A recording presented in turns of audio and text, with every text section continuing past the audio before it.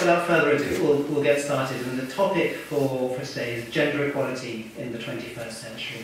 And we'll be taking a particular focus on the Muslim and Christian communities, and in particular trying to understand why is it that so few women are in leadership positions in religious communities. We're very fortunate to have three distinguished speakers with us today.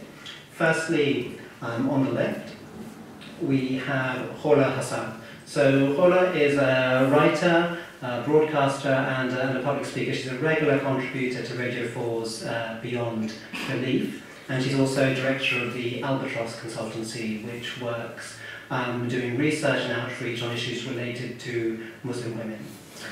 Next, we have Shahin Ashraf. So Shahin is a Muslim chaplain at the University of Birmingham. She also leads the Muslim Women's Network Helpline, and she was recently awarded an MBE for her community work. And then finally, to my immediate left, we have the Reverend Winkett. Lucy was the first woman priest appointed to St Paul's Cathedral, and she's currently rector of St James's Church in Piccadilly. And she's also a regular contributor to Radio 4 to the Thought for the Day programme.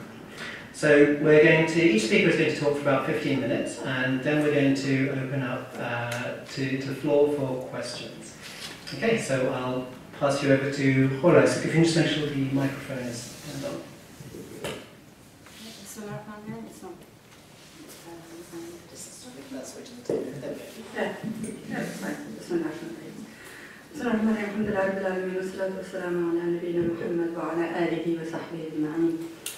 I'd like to start by reading a verse from Surah Al-Tawbah, where Allah Almighty says, وَالْمُؤْمِنُونَ وَالْمُؤْمِنَاتِ بَعْضُهُمْ أَوْلِيَاءُ بَعْضٍ يَأْمُرُونَ بِالْمَعْرُوفِ وَيَنْهَوْنَ عَنِ الْمُنكَرِ وَيُقِيمُونَ الصَّلَاةَ وَيُؤْتُونَ الزَّكَاةَ وَيُطِيعُونَ اللَّهَ وَرَسُولَهُ أُولَٰئِكَ سَيَرْحَمُهُمُ اللَّهُ إِنَّ اللَّهَ عَزِيزٌ حَكِيمٌ. And I think this is very central to the issue we're talking about. Allah Almighty says that the believers, male, and the believers, female, they are awliya, they are protectors, they are friends, they are allies to each other. They order what is good, they forbid what is evil, they establish prayer, they give charity, they obey God and His Prophet. On them Allah will send His mercy, because Allah is wise and loving. Now, this is really important because Allah Almighty makes, normally in the Quran, Allah Almighty, when He's talking to believers, He just says mu'minun, and that's it, that's believers, male and female. But here He makes a specific distinction and says mu'minun wal mu'minat. He's talking to both men and women. Just don't miss it, women, you are included in this. And He says, you order good, you forbid evil, you establish a just, good, decent society together, not men do all the work and women sit at home, you both do it together. And وَيُقِيمُونَ الصَّلَاةَ, and you establish prayer. It does not say وَيُصَلُّونَ, they pray. It says they establish prayer. Establishing prayer means setting up the structures, the formal structures that allow society to be able to worship God properly. And that means establishing a mosque, establishing a madrasa, establishing a community, establishing prayer places, establishing that ease of contact where people can go there and feel that they're comfortable. The first thing the Prophet ﷺ did when he went to Medina was he established Masjid Nabawi. He built a masjid with his bare hands, with people, did it himself physically. And not only did he build a mosque, but then he made it a safe place where people were comfortable. There was a lot of dispute resolution going on at Masjid Nabawi. We have a very famous story where a young woman comes to see the Prophet ﷺ in the mosque. He's not there, then Aisha asks her to wait. And she says, my father forced me into a marriage that I'm not happy with, that I wasn't happy with. What can I do? And the Prophet ﷺ said, I can annul it, not divorce, but annul, because the marriage is not permitted where she does not give consent, and therefore I can annul it.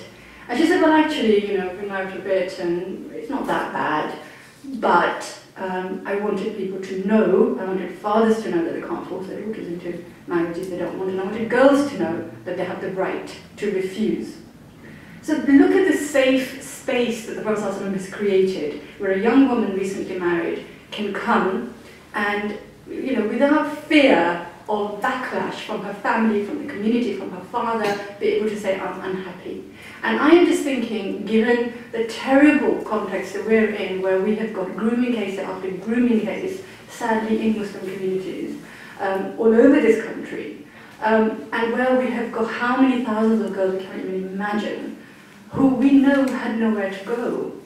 And our mosques should have been safe places where they could have gone and said, I'm a victim of grooming, or I'm afraid, or domestic abuse is a huge issue, where women could go. Can they go to the imam? The Prophet ﷺ was the imam, he was an elderly man, he was in his 50s.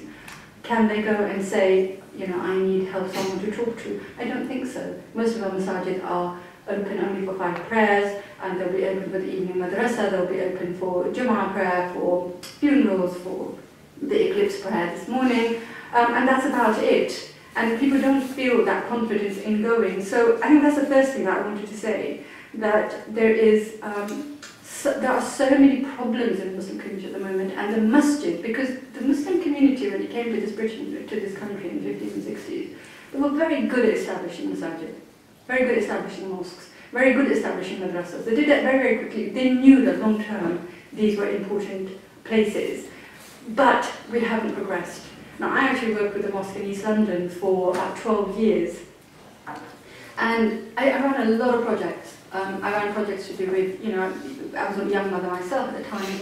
I knew how difficult it was, how alienated young mothers with young children were locked up in the house all day, nowhere to go, it's difficult with small children, and how depression was common, all those sort of issues. So we set up a mother and toddler club. We were looking at elderly people, often, again, alone all day, the younger members of the family going out to work, going to school or whatever, no one to talk to. We set up a sort of afternoon club for them. We doing events at the weekend, political events, environmental awareness events, give blood, donation, organs, all sorts of variety over 12 years.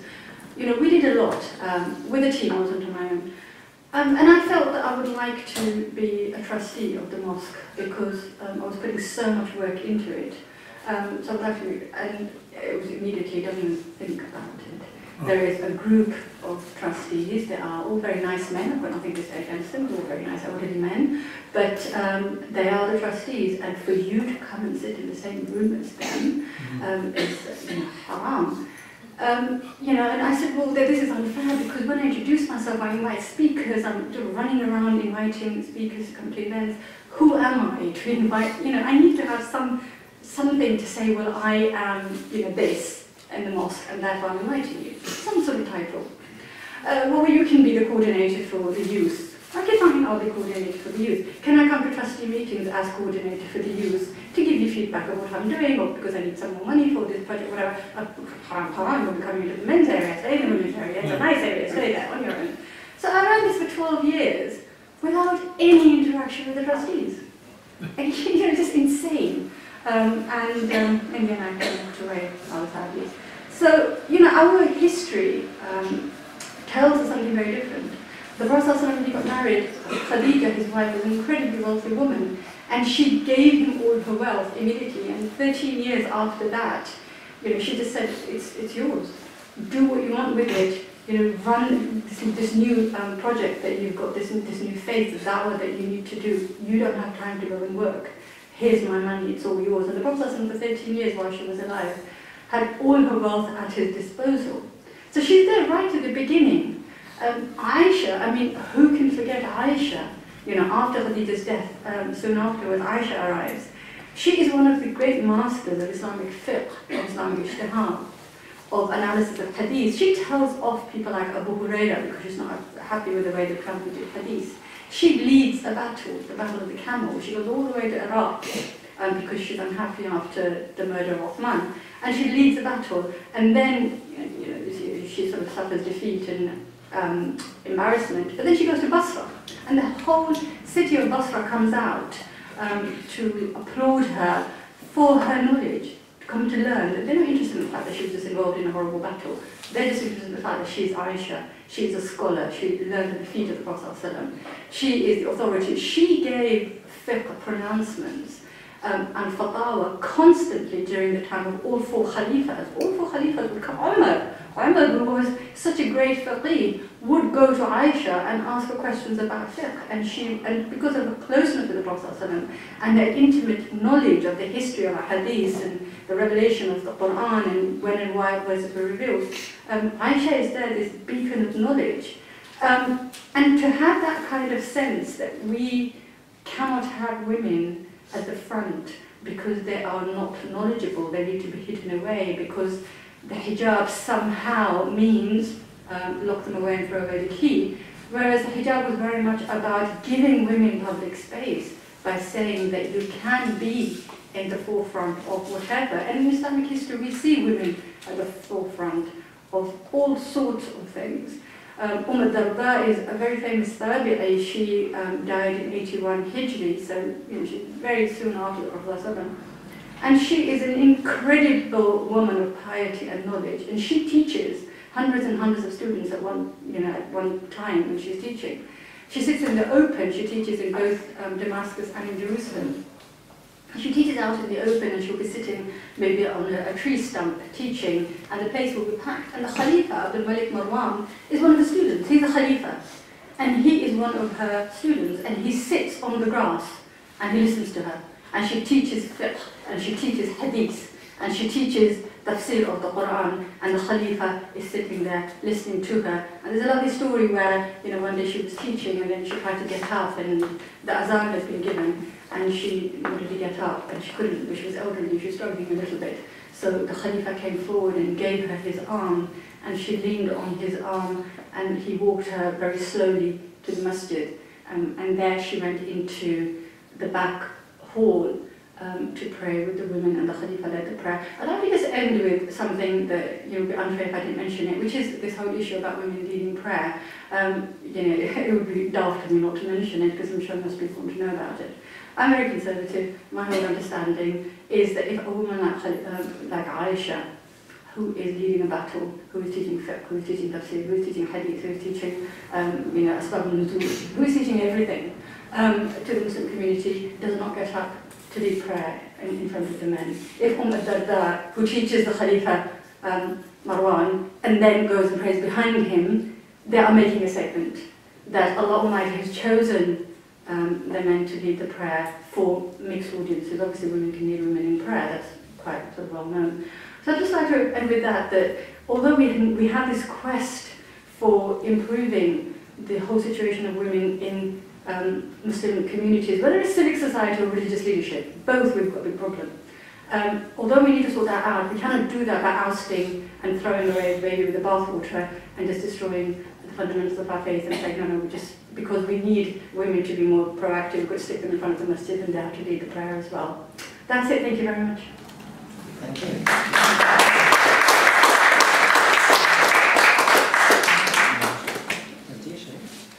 Assalamu alaikum. Bismillah, Bismillah, wassalatu wassalamu ala Rasulillah. So my part of the discussion today will be on three aspects. It will be the historical context, it will be the current context, and the concluding of both of those.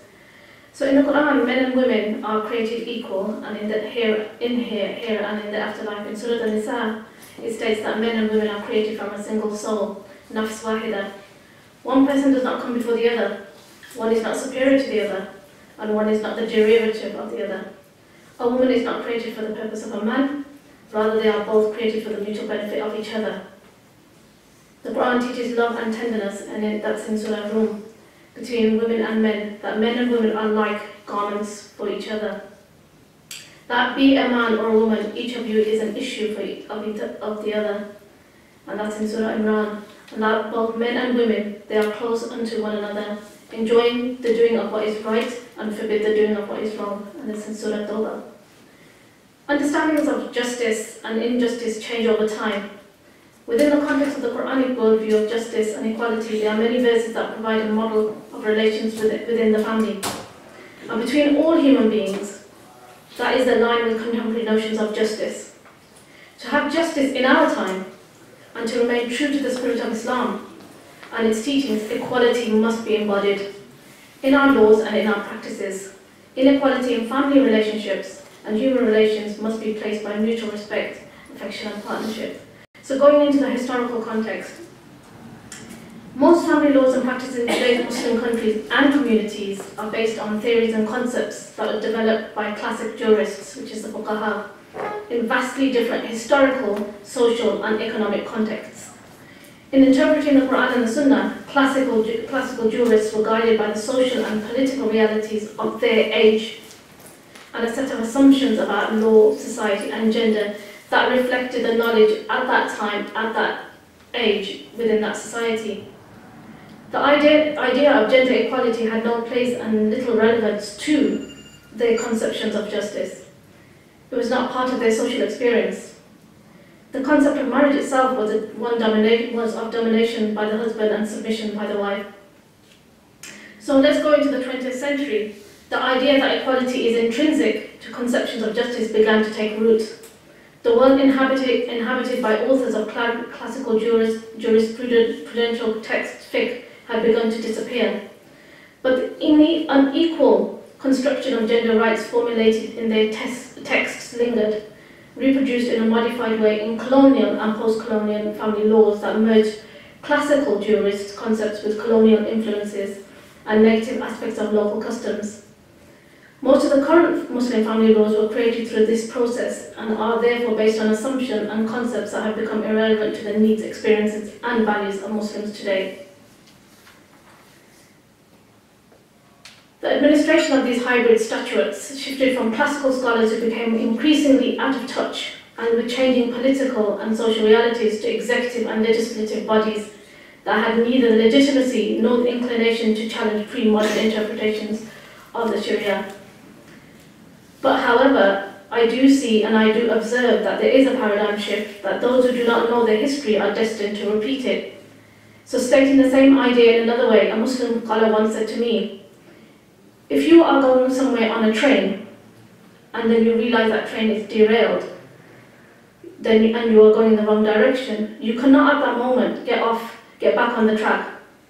You must first get back onto the point in which you got off the track, and when you get back onto the track, you need to find where you are. Women in general need to know the point at which they became derailed in history in order to reclaim their proper place in the world. I believe strongly that this is possible to equip and empower women to combat the gender inequality and injustice to which they have been subjected for a very long time. Despite the fact that women such as Khadija and Aisha, and wives of the Prophet, and Rabi al-Basri, the outstanding woman Sufi, figure significantly in early Islam, the Islamic tradition, by and large, remained rigidly patriarchal until the present time, prohibiting the growth of scholarship amongst women, particularly in the realm of religious thought. Thus, the sources on which the Islamic knowledge is based, mainly the Quran, the Hadith literature, fiqh, jurisprudence, have been interpreted only by Muslim men who have arrogated themselves to this task, defining the ontological, theological, and sociological and eschatological status of Muslim women. So, for female Muslim leadership today, I believe that full and equal citizenship, including participation in all aspects of society, is a right of every individual. The challenge before women in general, and Muslim women in particular, is to shift from the reactive mindset, which is necessary for women to assert their autonomy over their bodies in the face of strong opposition from patriarchal structures and systems of thought and behaviour, to a proactive mindset, in which they can fully begin to speak of themselves. And many are doing this now as full and autonomous human beings who have not only a body but also a mind and a spirit. So what is it that Muslim women want? Who, along with Muslim men, have, who defines that the men are the only vicegerents on earth by the Quran, relayed by men? And I understand to be the meaning of their lives. I'm guilty myself as a female faith leader. Today, actually, I instructed Ramiz that I didn't want to come and speak on this panel today because I didn't feel as though I felt fitted into the female Muslim leadership conversation, but as I've been persuaded, I'm here today, and I do realise that I do fit into the female leadership circle. I mean, I was a founding member of a massive charity, which is a charity that is recognised in the UK, in USA. I worked in Pakistan and Afghanistan, I was then designing humanitarian assistance programs for victims of rape in Bosnia. And a lot of my work is to do with sexual violence and conflict. And I do speak on a lot of panels, but not necessarily Muslim panels, because the word sexual has a massive negative stereotype. Before I went on the panel speaking about ending sexual violence and conflict, in which William Hague had invited me to speak as a faith leader, I had a quote from 3 imams saying, Shahin, you could not go on that panel because you're a woman and you don't need to speak about sex on a panel to a whole load of people who are not Muslim. The point was, he didn't understand the concept of what I was trying to say. Actually, violence in conflict, I mean, if you look in the world, 1 in 3 women are affected by violence.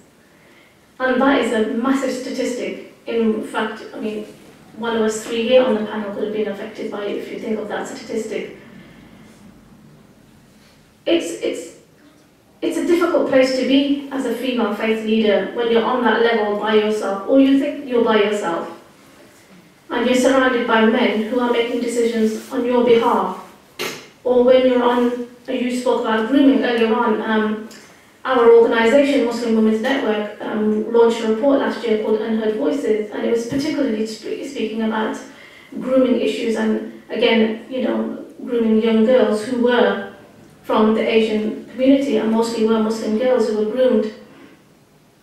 One of the issues that we came across was, in particular, in the area where we were, we found a mosque in which a lot of the groomers frequented.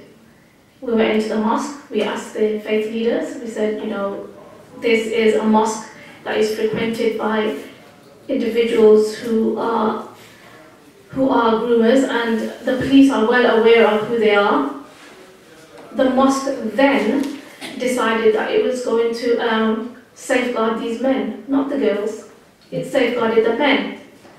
I later went back to the mosque and asked the mosque, why have you safeguarded these men when they are grooming? In fact, we had about 40 cases of girls at that time that were being groomed by these particular men.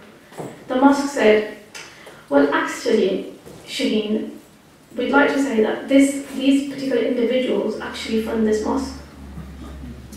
And therefore, you have no basis to come and step on this mosque steps and say to us that, or even issue us any guidance. And I think that's where I come from, because I am a Muslim women's rights activist, and I have worked a lot in spheres of Afghanistan and Pakistan, including UK. But it's these very issues that I really, really struggle with. It's these, you know, okay, you're not, the rest of the world classes you as a faith leader, a Muslim female faith leader, yet your own could not do that. And that's what I struggle with. And you know, even on campus, we have 26,000 people on our campus, and I'm responsible for over 4,000 Muslims on our campus, be they Sunni Muslims, be they Shia Muslims, be they, you know, Ahmadiyyas, be they whatever. I actually look after over 4,000 Muslims on our campus. And as a chaplain, I negotiate, I bridge build, I'm impartial, I'm neutral. Despite I put all my differences aside and actually look after the welfare of these individuals that come to me day in, day out to help them with their issues. And as one imam put it to me the other day, he said, well, Shahin, you may be a chaplain, but you still can't lead prayer. And it's these very, very ideas and these notions that I find challenging. So in reality, we do have positive examples, and I don't want to just give you all the negatives, but we have positive examples. We have organizations like our own organization, Muslim Women's Network. I mean, we have examples of what you did in the mosque, and we'll have examples of what you do in the church. But we as a Muslim organization are free, and we are critical, because we are not being funded by Muslims. We are funded from organizations like Joseph Roundtree Foundation, who actually believe in our cause. We are funded by people like Barrow Cadbury, who actually believe that there is a safe space for Muslim women outside the realm of Muslims, which in itself is worrying. So the topic of leadership today repeatedly comes up, is female representation and leadership. The issue of women in leadership has always been one of controversy and throughout history, and has remained an area of intense debate. Focusing on the lack of female representation in leadership or positions of authority within the Muslim community, the situation is even more dire. Barring a few women who are little with more than props, adding little or no substance to the Muslim organizations they claim to be representing, while simultaneously conveying the concerns of not just Muslim women, but also the community as a whole.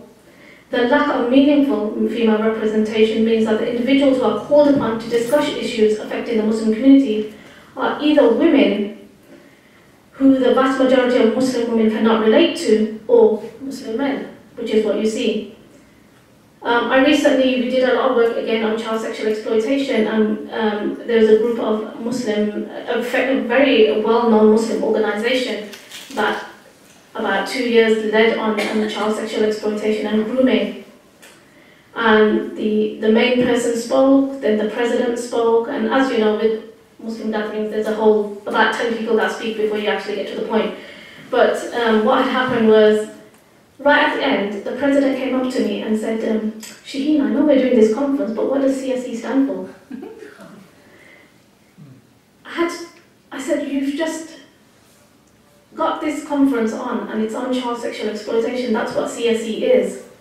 And you're asking me, your own organization is leading onto it. He said, the only reason why we're doing it is because it's media hype at the moment. And we have to look as though we come out when it comes to those very concerning issues that are happening within our communities. And that for me is very, very worrying. Again, it's the lack of that meaningful and honest conversation. So it therefore follows that alongside supporting the Muslim women who choose to dedicate themselves to becoming homemakers, those women who are sincerely and who have godly motives to actually become leaders of organizations, companies or institutes shouldn't have their efforts disparaged. As such an attitude not only reeks of immaturity but also sets back the Muslim community's efforts to move beyond cultural misogyny and scriptural misinterpretation. It is evident that British Muslim affairs are currently in a shambolic state, would you agree, I think, which is in correlation with the fact that most of the self-appointed leaders for the Muslim community are male. Clearly, their monopoly on a strategy for British Muslims is not working and hasn't quite for some time. This is an unspoken problem in the British Muslim community which may be privately identified but not yet voiced. I just want to say from my own experience, it is a crying shame that the top 10 organisations in the UK themselves show very little in terms of gender policy. They show very little, in terms of they do get women on the board, but it's mostly tokenistic gestures. Women such as ourselves are also always invited on an all-male panel speaker just to be an MC. And this stems from cultural misinterpretations guised in the cloak of Islamism. We're not asking for preference, we're just asking for quality and justice that is found within the fundamentals of the Quran. And I believe that actually when women and girls succeed, everyone benefits. A growing body of evidence demonstrates that gender equality is not only important to women and girls, it is critical to communities, economies and societies. Educating women causes a ripple effect leading to increased educational attainment across generations amongst both boys and girls. Women with more education have a lower chance of dying during pregnancy and childbirth. Women access to equality information and services, particularly in family planning, is essential to broader economic and health development goals. The benefits of women expanding women's economic opportunities are equally clear.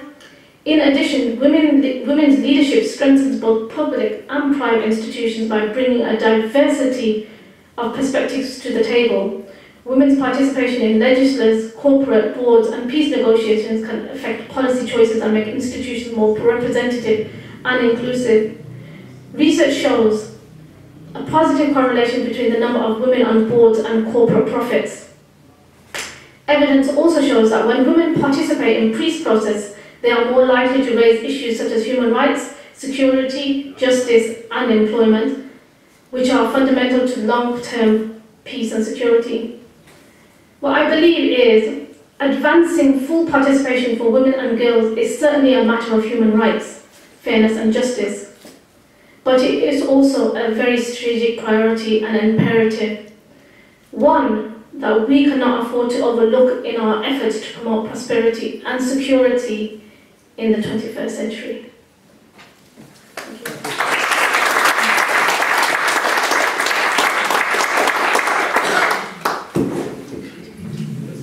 you. Thank you. Good evening.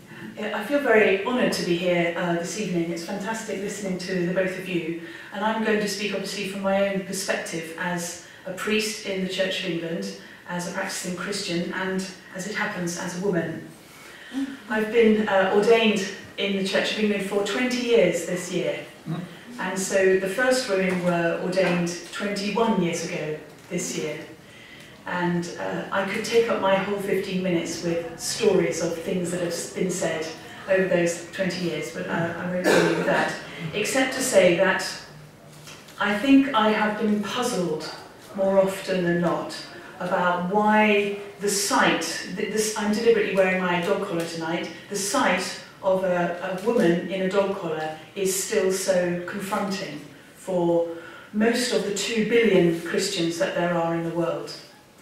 So in the Church of England, women are able to lead prayers and we're able to be priests, but that's not the case for most of the Christians in the world. And so we're still in a small minority, you might say.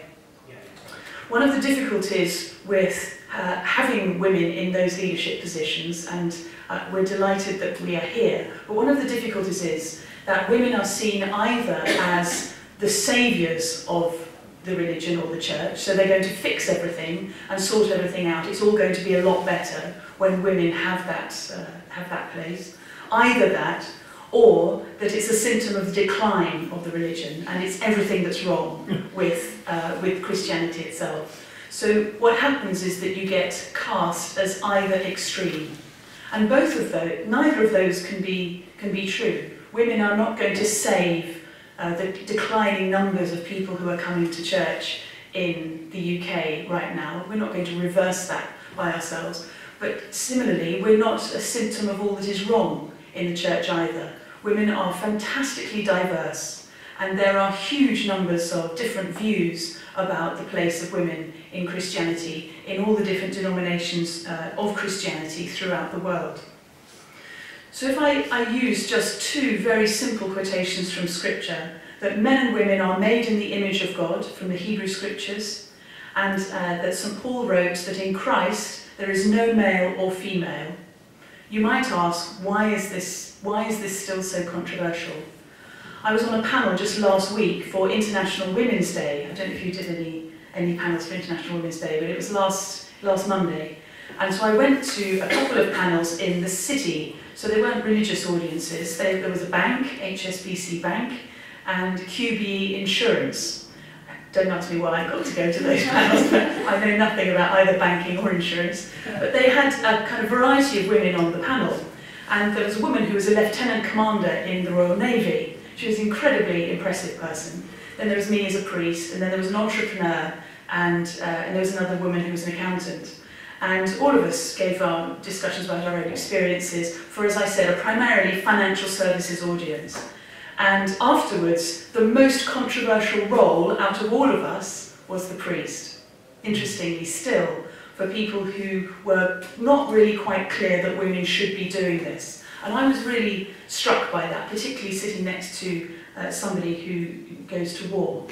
But that was a very interesting, comment on the audience. So for Christianity, within Christianity, there are many different ways to interpret our scripture, and it's one of the things that Christians love to do, is argue about what the Bible means. But in nearly all cases, we're taking it extremely seriously when we argue about what it means. So what does it mean when St. Paul wrote, in Christ there is no male or female, there is no slave or free? There's something radically equal about that statement, that our humanity is what binds us. And although of course there are differences between us, none of those differences should reflect in the inequality of the power that is expressed, either in public or in private. But in Christianity, the place of women has been hugely controversial, and you'll have seen in the news that the Church of England voted last year to allow women to become bishops, so a leadership role in the church, and the first bishop, who is a woman, was consecrated just last month, Libby Lane, in Stockport. So that was an enormous step forward, but there was still at that service a guy who was able to, legally of course, stand up and read out his objection to her consecration. He was given 2 minutes to do that. And then the Archbishop of York asked the whole congregation, having heard this objection, which the guy said was on biblical grounds, having heard this objection, is it your will that she is ordained? And thousands of people just shouted, yes, it is our will that she is ordained. So there is something still very controversial about it. It gets under people's skin, which I do accept and understand, but we have made huge strides. But we need to avoid being cast as either the best thing that's ever happened or the worst thing that's ever happened. We're neither. For Christians, the sacraments are very important, and this is where I'm going to enter the debate that you were just raising about women leading prayer, because that probably is one of the more controversial aspects of women being ordained, certainly, as Christians. So what happened over time in Christian history is that women found a place to be able to speak publicly. In the 10th century, there was an amazing woman called Hilda of Whitby. She presided over a community, a monastery, of both men and women.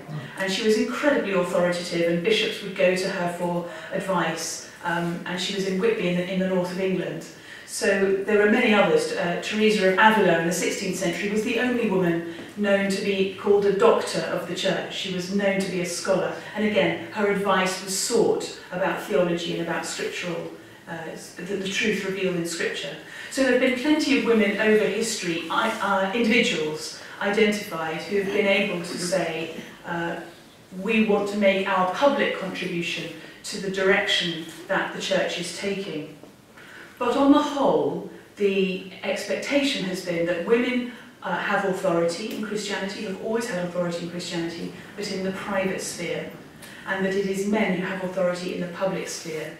And so for me, as I've reflected on the last 20 years, it's that movement from private to public that has been the most difficult within the church for those who object to it to kind of get their head around.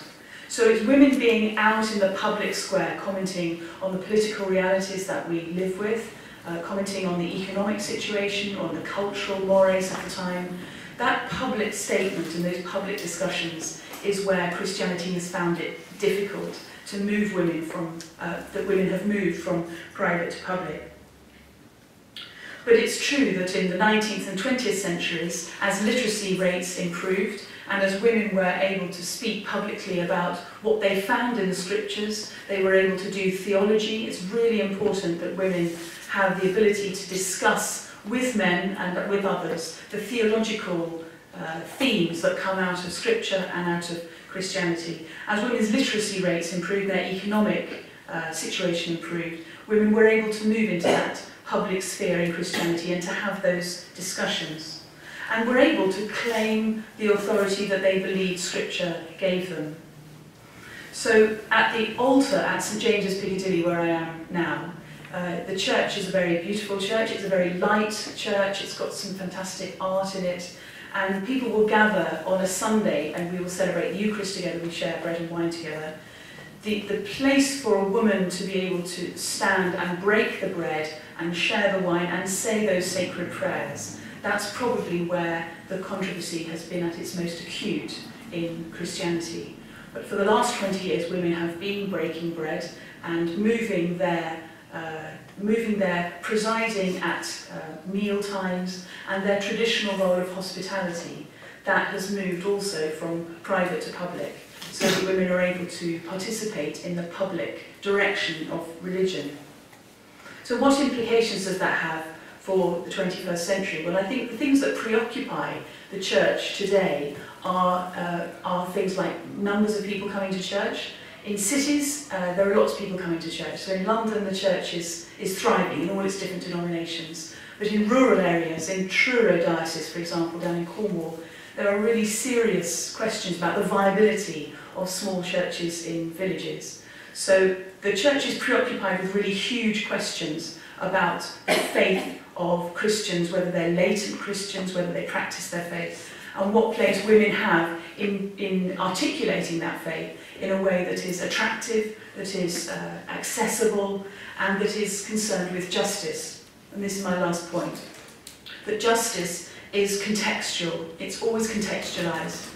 So concepts of justice and what we think is just is based on our relationships, because we can't just be just by ourselves. So it matters that the church and Christianity has taken on the new insights and the new reflections that have come out in the 20th century and in the 21st century, to the extent that we can look at the Bible differently now from how we looked at it in the 15th or 16th century.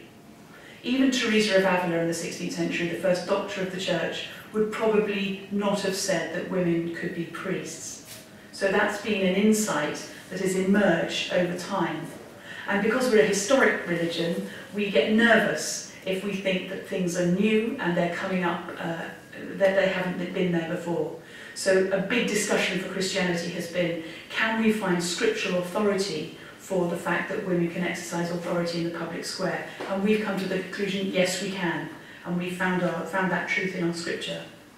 But it matters that women are in religious leadership. It matters that there are priests in the Church of England, not just because we can do what we like, not just for a kind of selfish reason, but it matters to be able to say to women and girls who are coming after us that you are free yourself, you are created in the image of God, and if you are called to lead prayers for your people, then that is something that you should be able to do.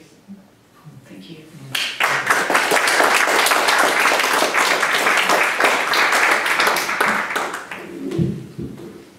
Thank you, Izzy. So we'll now open the floor up to questions. If you have a question, just please raise your hand. And if you'd like to direct a question to a particular one person on the panel, let us know, or we can see who's best suited to answer it. Yes, sir, at the back. Can everyone hear me? If you just speak up a little, I'm sure we'll be able to hear. Thanks very much for an interesting discussion. I'll make a couple of comments, and if the panel can perhaps comment on that. I think sometimes when we talk about leadership and position, we can conflate the two, because you can be in a position of leadership and responsibility without necessarily having the position. And from what all of you have said, you've done great things. The second issue is one of the historical context, because when these kind of arguments are made, everyone likes to refer to history and say, in this time this woman did this, and in that time this woman did this. But that itself can be very problematic, because the first speaker referred to Aisha leading the battle after the assassination, which in itself was a very problematic event.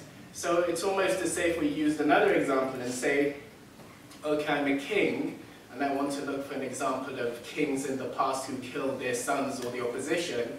I could probably find that in history.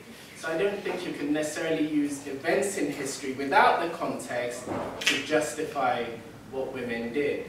And I think there's also, the last comment is that, do you think that there's a safe space now, certainly in the time and place that we live in, for women to organize and fill in some of those gaps that, you know, you think there are within society?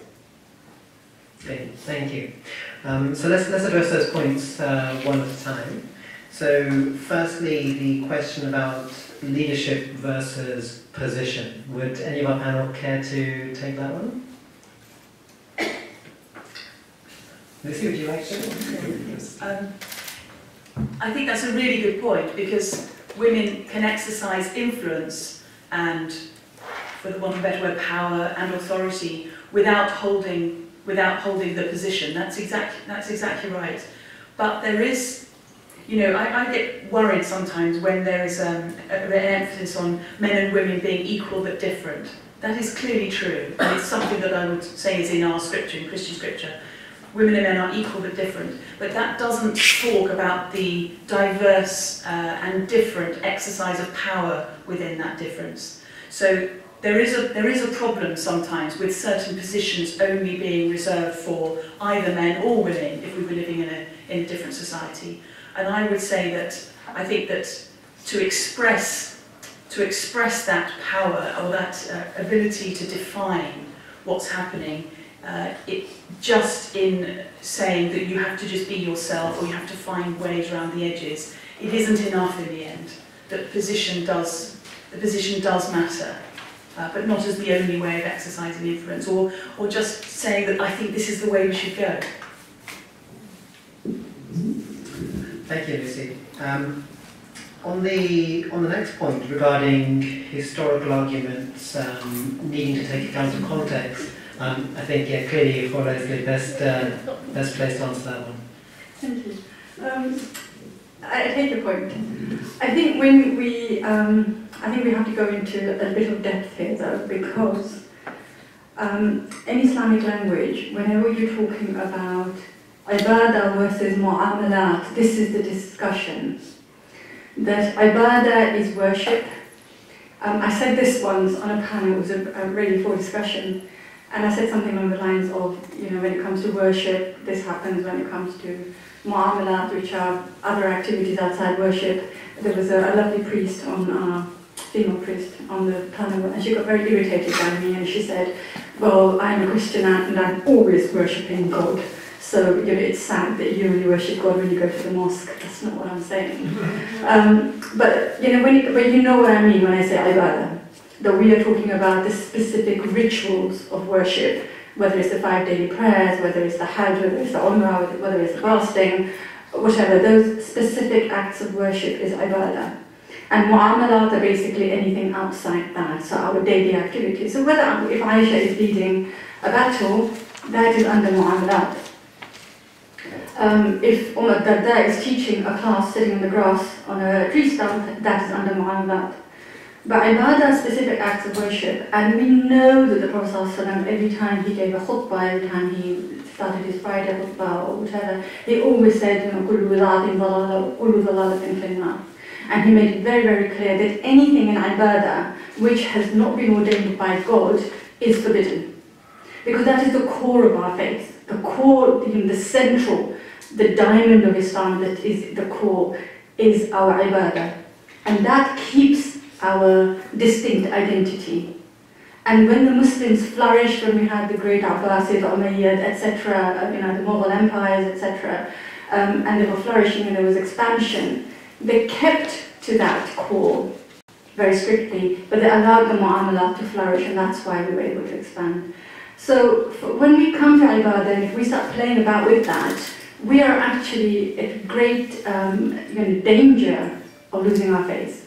And I think that it's not a safe place to go, where the first question of the Day of Judgment, we know in the Hadith, is about your prayer. It's the first question you'll be asked about. If you are successful, then the questions will move on to other things like fasting. And for us to lose that, I was actually at an event where a lady led a prayer, a mixed prayer, and it was just abysmal. Because number one, the Prophet said when you're praying, you stand in clean rows together, foot to foot, shoulder to shoulder, and the men are at the front, the women are at the back, and very, very neat, tight rows. But here we had, because you had a woman at the front, and the men didn't know where to go, the women didn't know where to go, so it was supposed to be sort of mixed prayer. But everybody was uncomfortable. So you had 2 men and then a big gap, and then a woman and then a big gap, and then 3 men. It was like it was just scattered all over the place. I looked at it and I thought, what did the Prophet say about standing, shoulder to shoulder? But I'm not standing shoulder to shoulder with the man next to me. I would be very uncomfortable. Prayer is about you standing in front of Allah, concentrating 100%. I really don't want a man standing next to me. It's just very uncomfortable. So, these are issues that we need to think about and say, and I actually said to one of the men that I knew, go and repeat your prayer, because I don't think it was accepted and he wasn't too impressed. But I just felt, I was worried for him that he has missed that prayer as far as I was concerned, because I don't think he prayed according to the Sunnah. So when it comes to ibadah, we cannot walk away from the Sunnah. We just can't. That's why it's there. That's what the Prophet is preaching. And I just think it's very dangerous ground. And what are we achieving by a woman standing in front of a mixed audience leading the prayer? What have we achieved in terms of women's emancipation? I don't think we've done anything for women's emancipation. Women are still struggling throughout. And what we're doing is alienating the majority opinion. And when we alienate the majority opinion, and the Prophet said, stay with the Jumhur, that's a commandment, stay with the Jumhur. The wolf strikes the stray sheep, he said. Now, what is the opinion of the Jumhur in the world today? It is that women cannot lead men in prayer. And what is the Jumhur opinion in history? It's the same. Ibn Rushd analyzes it a little bit in Bidayat al-Mujtahid, and he says that the Jumhur opinion is that women cannot lead men in prayer.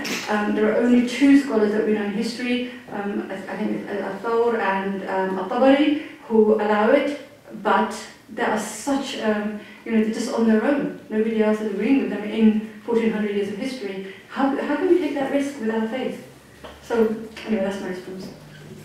Thank you, Khola. And the last question was about whether there are safe spaces for women, and would you like to take that? So, I work with mosques, and I work with many organisations. And so out of the 1,642 mosques that we have in the UK, I believe, the study was done in 2014, most of those mosques, probably a good percentage, have spaces for women. But the question you have to ask yourself is, would you as a woman who has been violated enter a mosque to seek help? And me, personally, no. But my wings have not been clipped in any way. I have all the freedoms in the world, but I still would not go into a mosque to ask for help. Now, if you ask me if I would go into my local church, which is St. Peter's Church in Hall Green in Birmingham, I'd feel absolutely safe there. Because the people in the church are more just to the people that walk into the church than the people that walk into a mosque. I mean, I've seen it where, unfortunately, young women have been turned away at mosques. In our own local community, what we've done is we've set up food banks. We have, particularly in a community where we work, which is a fairly deprived area, we have the mosque provides the food, in terms of asks his congregation to provide the food. The church is the one that delivers the food to the people within that community, simply because of safeguarding issues. Our mosques don't have safeguarding training, yet there's thousands of young kids that go to that mosque. I have been at the forefront of many issues, and I think the person that set up this organisation, Rashad, he himself at one point, when he challenged the very mosque that was sexually exploiting children, his family were terribly terrorised by people in the mosque. So you asked me the question, are there safe spaces? I believe there are safe spaces, but I believe that more safe spaces need to be created. You've got lots of Muslim organisations, you've got lots of charity organisations that have been set up. Even the charity organisations, when you give your funds to the charities, I mean, what spaces do they have for their own, the females that work in those organisations? Do we have gender policies in place? The people that we go and feed abroad everywhere else, are those people safe? Are those children safe? Do you have policies to safeguard those children? So safeguarding, whether it's adult protection or child protection, I don't believe those things happen in mosques or institutions that I know, and that's something that I guess we could work on. Thank you, Shahin. Anyone else have questions on the floor? Please don't be shy. Yes, sir. I'm sorry I was late, so I might have missed what you said. And I come here very often, and I always find everything being very natural, and the whole atmosphere, and I always see mixed seating and so on. That doesn't seem to be any problem. Also, I find many ladies who have met here, speakers or in the audience, very impressive in the way they conduct themselves, not at all unequal. I'm just wondering, when I came here, I thought this discussion was not only about what happens in the church or in the mosque. I thought it was general in in business, in professions where ladies are not considered equal. But I have one question to the history. As far as I understand, and I know very little about Islam, the first mosque in this country, I thought, was founded by a convert, a man, wasn't it? Sorry? Somewhere in central England? There was working mosque. And was that also 1842. already very divided, or was that a more a mixed congregation? And I can make a small comment on the Christian side, that we had very serious debates about whether women should be allowed to become bishops, and obviously they've been ordained for a long time. And I'm part of a committee in Kensington, and we have the first case now where a bishop who was a very young and very dynamic bishop has been promoted to take over the bishop, as a bishop of Nottingham, and now our council, we have to decide which next person would be a bishop, and we haven't reached that stage, but we have 3 lady candidates who have been nominated to possibly become the first bishop in central London. And as far as I understand it, in Islam, that is not a different stage, perhaps, of development. But is there any prospect of ladies becoming imams? I've heard there's something happening there, although it is not a very general tendency yet. Yeah, so I know that. I understand that many Muslims help and work in mosques, and so I think they actually do a lot of work for the homeless people. It's very impressive. Okay, so I mean, so regarding your first, just a factual question about mixed congregations. So as far as I'm aware, I mean, all established mosques in the UK would have segregated prayer facilities, but that's not unusual in Capital otherwise. Regarding your question about female imams, I don't know if there's much to add beyond what Khola has already said, unless somebody has anything further they'd like to add on the topic. I mean, the traditional interpretation has been that only men can lead prayer in mixed groups.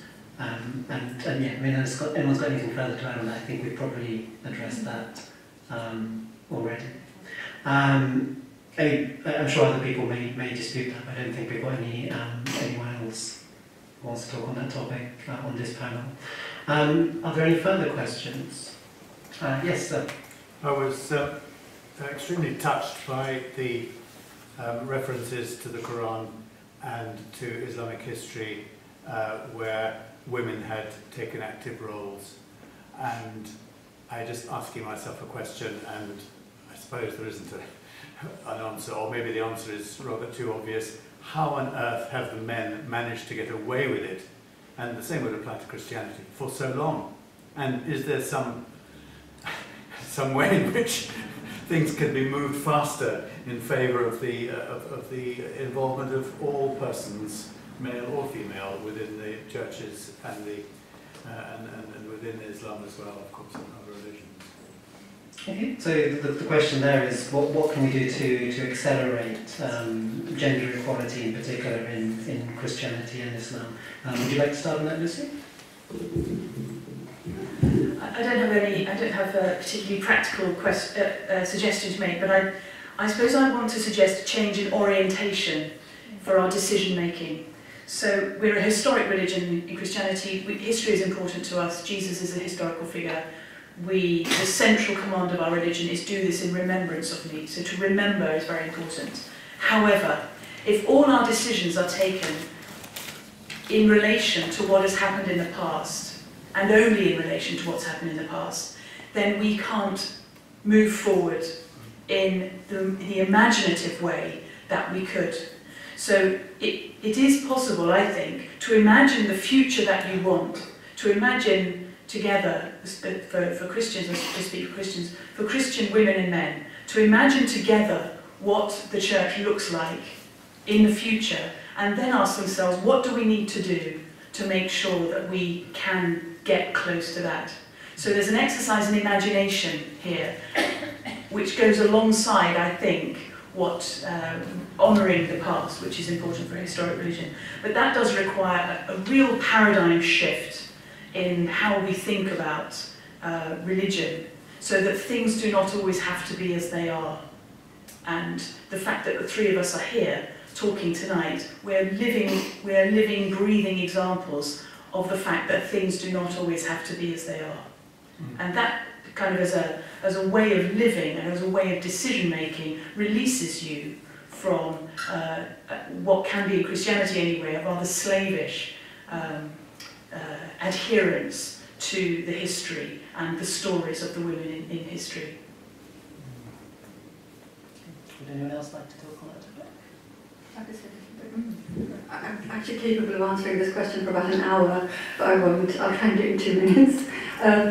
In Islamic history, we see female scholarship throughout Islamic history.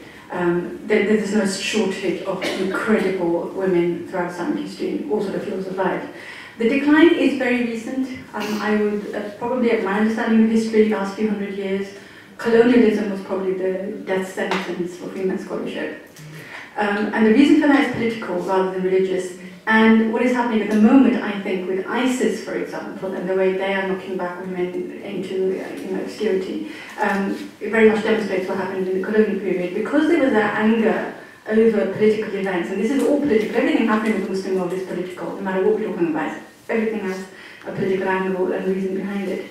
The anger over Western interference during the colonial period and what is happening at the moment with constant attacks on Muslim countries, the community or the leadership or the ordinary people, whoever is there, they withdraw. There are outside forces attacking us, and we need to knuckle down, and we need to go back to our original faith and whatever. And sadly, women are the first targets, because we need to, this is the language that maybe ISIS would use, it's not my language, but the Western powers are out to destroy our women. They want to take off their hijab, they want them to be naked on the streets, they want adultery, they want marriages to fall apart, they don't want them looking after the children, and we need to preserve the family structure and dignity of women, etc., and we're going to liberate women by locking them up. So that's the logic, and we're seeing it in ISIS today, and it has been there for the last few hundred years in Islamic history. So how do we accelerate it? When Britain and America and France stop forming Muslim countries, we might be able to think for ourselves. That's the problem. Okay, that was more global. I'll go back to UK context. I think there is change happening. I think the fact that we're sitting here today, I think it's a wonderful example of actually Muslim female leadership coming out and speaking. There are more of us. I think we need to have conversations with children, understand what relationships look like, understand what faith is, understand actually that in UK, and this might be a bit controversial, we need to look at Islam in a different context and understand British Muslim identity, not in the way our parents came, but understanding it from 21st century Britain context. And I think that's where I believe the shift will happen, and more young people will be empowered to be part of the faith. Because what will faith look like in 22nd century? Really, that's the question we ask ourselves.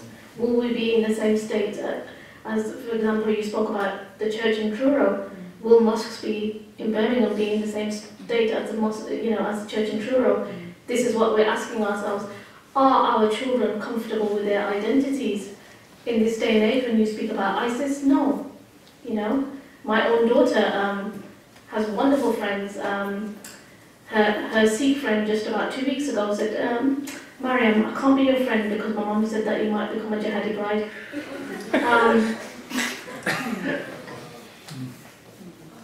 It's just that. And my daughter said to me, Mum, I'm really struggling with my faith. So where are we, and what kind of conversations are we having? We need to empower our young children to be happy, fulfilling, wonderful individuals, but only we can create that environment for them. If we're strong in our faith and our identity, and if we understand what British Muslim identity looks like, then I think we can move forward with that, and I think there will be a shift, and there is a shift, and I can see those rifts happening, slowly but surely. It's okay, we'll be leading in the future, I think. You could get the first female Muslim Prime Minister soon. Yeah. Although I don't think the Winkett would appreciate that, but yeah. Is there in Islam any, maybe, I have no idea if there is or if it's not, but are there areas in the Quran, for example, that are clearly pro the male predominance and against the women being involved and so on, which would obviously give some weapons to the anti-women, the anti-equality brigade, because in Christianity there's quite a bit of somewhat negative stuff here and there. There are no weapons, I don't think, of such mass destruction apart from Surah 4 verse 31. Is that the one you were going to allude to? Okay, there you go. Yes, as I said, it was a 1 hour long answer to the last question, and this is part of the answer. But there is one verse of the Quran that is known as the Awama verse, which is about controlling, protection, and mastery, in which God says that men are the protectors of women, and it goes on to talk about, then you go on to financial issues. It's very much a financial issue, where a woman with children in the home, the man has a duty to support her. And at the beginning of Islamic history, that was how it was understood. It was very much in a family context, that men cannot just have children and then walk away, abandon their wives, abandon their kids, etc., etc. It's a beautiful verse, absolutely beautiful verse. Over the years, it has become manipulated, and it has become a weapon for destruction of women, clearly. Yeah. Thank you. In the interest of time, we'll wrap up the questions there. However, hopefully our speakers can stick around for a little bit. If any of you have questions you'd like to ask them individually. We'll have a round of applause for all of our speakers.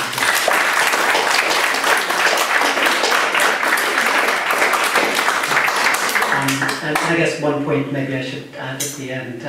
The City Circle has 50-50 representation on its board of trustees. And also, as it happens, maybe it's a sign of some green shoots that the Al-Manar Mosque, where City Circle Saturday School takes place, has recently appointed a female director. So hopefully things are changing. Okay, thank you everyone.